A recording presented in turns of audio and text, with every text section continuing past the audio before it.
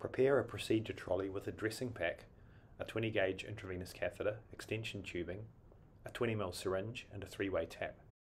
You'll need skin prep such as alcohol swabs or chlorhexidine, and tegaderm to secure the catheter once in place. Connect the syringe to the 3-way tap and the extension tubing. Remove the bung from the end of the catheter.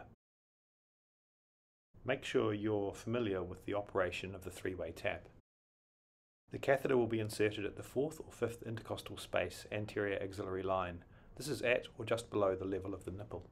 With affected hemithorax elevated and arm extended, prep skin around the intended insertion site.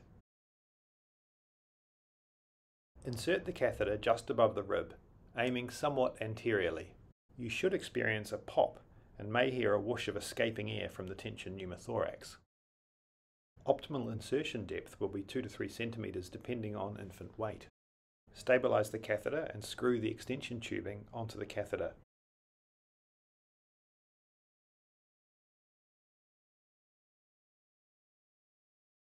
Try to aspirate any remaining air from the pleural space and expel via the 3-way tap.